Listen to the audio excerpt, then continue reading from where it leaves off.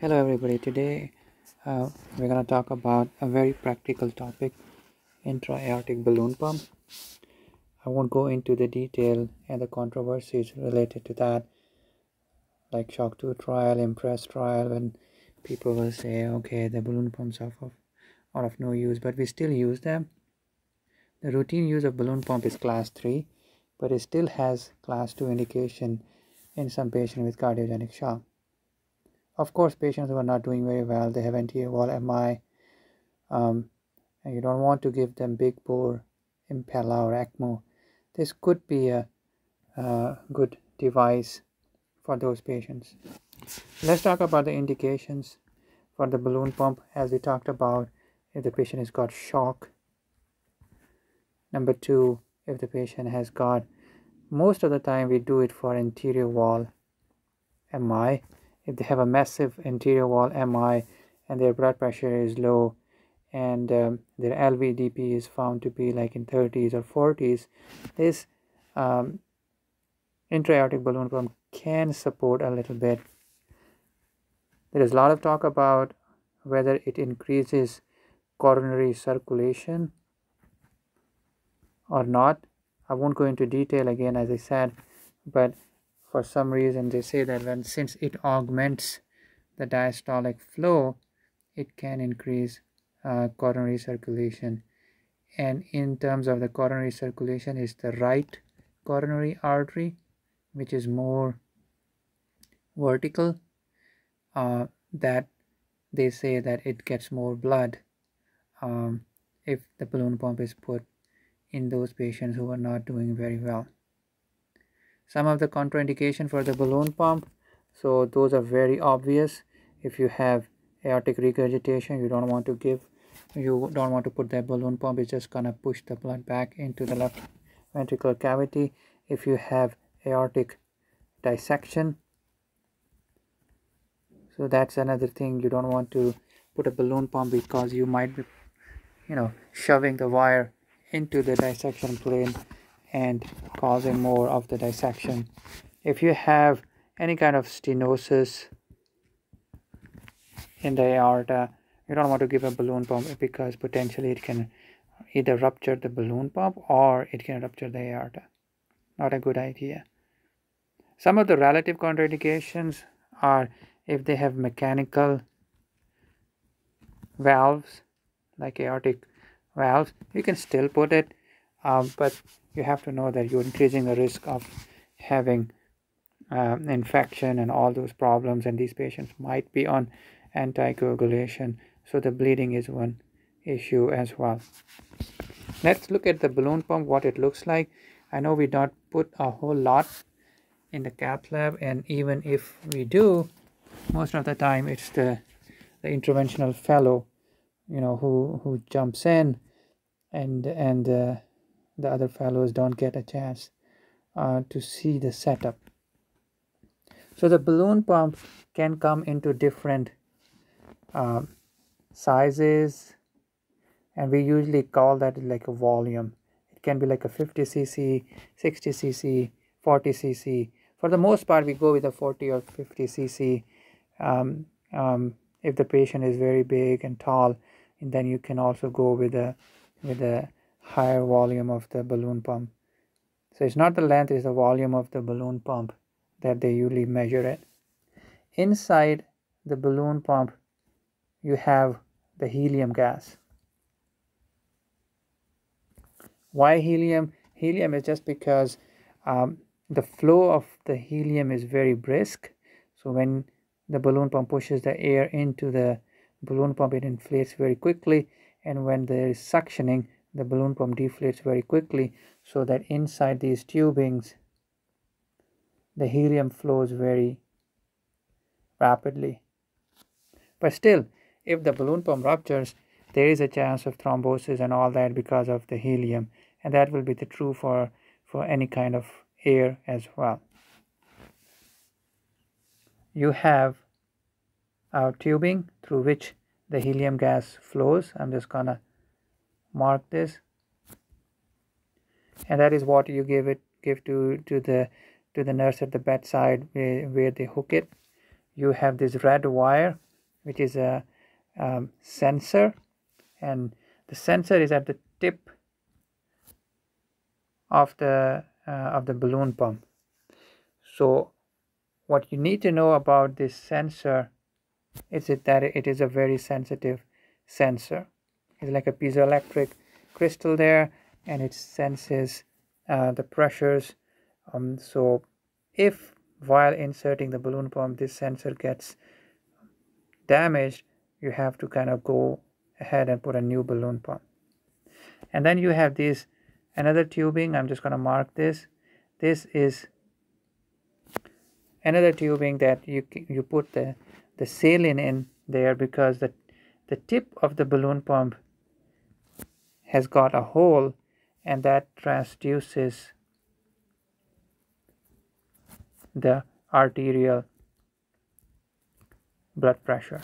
So the balloon pump can also show you the arterial blood pressure, and when we will see the tracing, I will show you. So this is kind of the setup for the balloon pump, things that you need to know. These arrows here is the shaft of the balloon pump. You don't want to kink it while you are pressing it. The other big thing important practically is when you put the balloon pump, it is wrapped and dried in a way that it can go through the 8 French sheath. But once it comes in contact with the blood, it starts to open up. So once you are pushing the balloon pump in the sheath, you have to be very careful that you don't kink it, but at the same time you want to make sure that you push it quickly so that it does not expand while you are pushing through the sheath, because longer you take, it's just gonna keep expanding and unfolding. Let's come to the waveform. I'm going to come to the figure 2, and this is the most important part of the discussion. On the top you will see this EKG. I label it as I draw it as blue. One thing you have to know, and it's very easy to remember, is when does the balloon pump trigger? The easiest way is the T wave. So T wave triggers the inflation of the balloon pump. So this is the easier way, and I hope you will never forget. So when does the balloon pump inflate or triggers is right at the T wave. So this is your T wave here. I'm just going to draw a line here, and that's where the balloon pump will trigger, or the balloon will inflate, and that is during the diastole.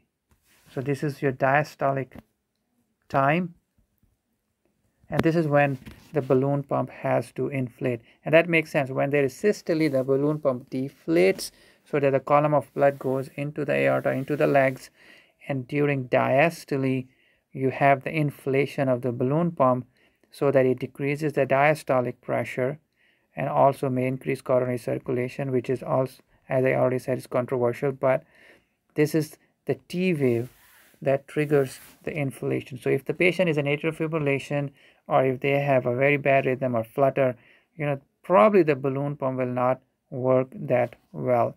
So you have to know that these are some of the limitations of the balloon pump in terms of the triggering, because it needs a clean EKG. And if the EKG is not picking up, for some reason the patient is sweating or the leads are not correctly connected, the balloon pump will just keep beeping and giving alarms to you.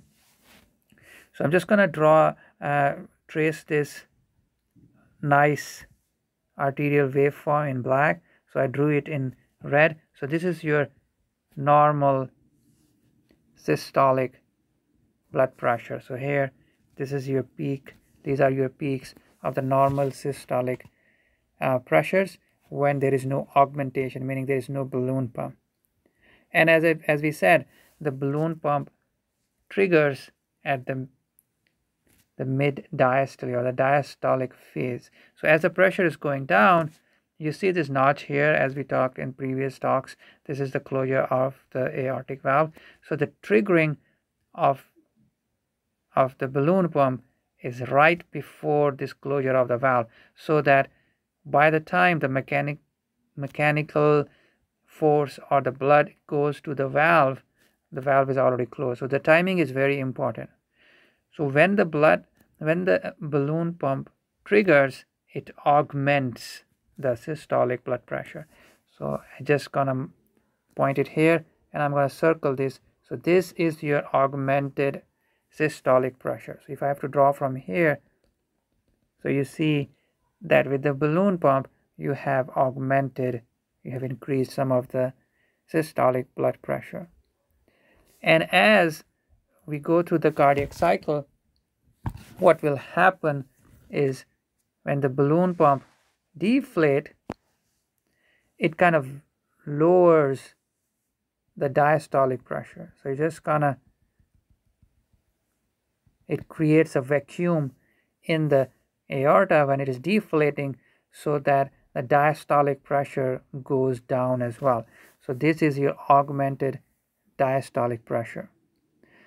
So if I have to put it in one word, what basically you are doing, I'm going to draw a line.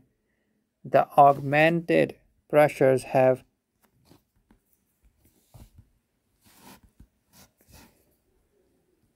wide pressure. So wide pulse pressure. So see here, this is your pulse pressure with augmentation, and this is your pulse pressure which is without augmentation.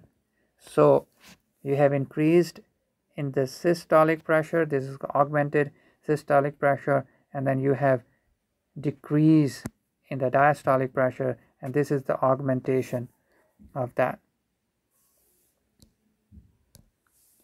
So again, the triggering of the balloon pump is very important, and that's why you have to have a clean EKG, and the triggering should happen right at the mid of that diastolic phase. And easy to remember when does the balloon pump triggers is at the T wave.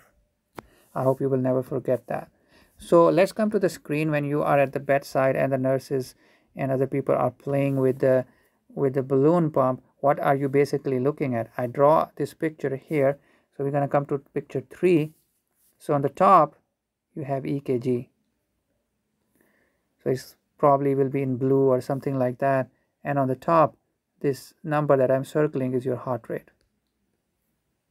Although it is labeled on the right side of the monitor here somewhere, but for you there is an EKG. The EKG is showing the heart rate. Next, this waveform that you are looking at right here is the normal arterial blood pressure. Remember, we talked about the balloon pump. We go back to figure 1, and I'm just gonna tell you that, you know, at the tip, I said the tip of the balloon pump has a hole which kind of transduces the blood pressure, and that is set up as an arterial line. So this waveform is just showing you the arterial waveform. So this is, I'm just going to circle that the arterial blood pressure is 99, diastolic pressure is 48. I'm just going to make a square. This is your mean. So the next 3 numbers that you will see on the monitor are the systolic pressure, diastolic pressure, and the 75 is your mean pressure. And then last but not the least, the waveform that you will be seeing, I'm just going to mark arrow on that, is the same waveform that we talked in figure 2. So this is the waveform from the balloon pump. So this is what balloon pump is doing to the pressure. Again, in the middle, the waveform that you are seeing is the one being transduced by the tip of the balloon pump, which is separate, is away from the balloon pump, and just kind of telling you the central aortic pressure. The last one is your augmented waveform, kind of superimposed on the arterial waveform, exactly to see what's happening with what the balloon pump is doing. And then the pressure here, I'm just going to circle, is your augmented systolic pressure after the balloon pump. So here, if I have to draw this, you see the EKG. With each EKG beat, you see these balloon pump waveforms, so that this is 1-to-1 balloon pump ratio. In some instances, what you will see is instead of these nice waveform here, in between you will have the arterial waveform, the one just on the top. So it might be look like